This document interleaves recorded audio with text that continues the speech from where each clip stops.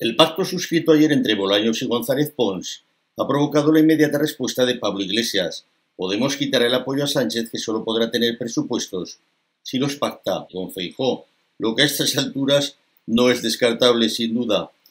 Muchos medios de derechas alaban el pacto alcanzado, que en realidad supone un acuerdo que va más allá. Es el acuerdo para pasar página de la amnistía.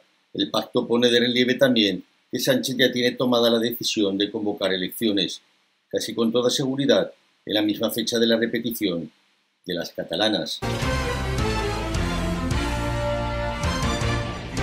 Bienvenidos amigos a este nuevo Periscopio en el que analizamos las reacciones y las consecuencias del día después del abrazo de la infamia, el día en el que el PP trató a un partido golpista que acaba de quebrar el Estado de Derecho, que acaba de ciscarse encima de los españoles pisoteando la igualdad de todos los ciudadanos ante la ley, que ha convertido el Constitucional en un tribunal de casación para indultar a todos los suyos, por graves que hayan sido los delitos, como si fuera el hermano amado que regresa a casa y al que perdonamos todos sus pecados, amnistía incluida. Os animamos amigos a suscribiros al canal y desde aquí os prometimos que nuestras reflexiones siempre van a estar guiadas por el criterio de independencia, patriotismo y defensa de la ley, la soberanía nacional y la libertad. ¡Viva la libertad, carajo!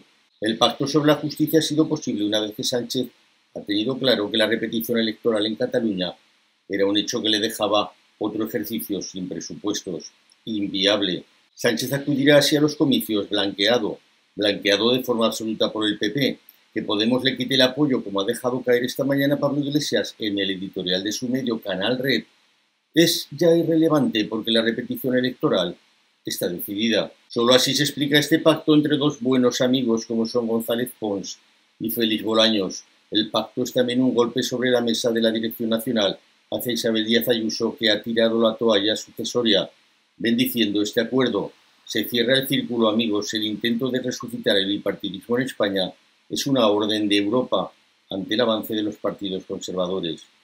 Pero no creo, sinceramente, que lo vayan a conseguir.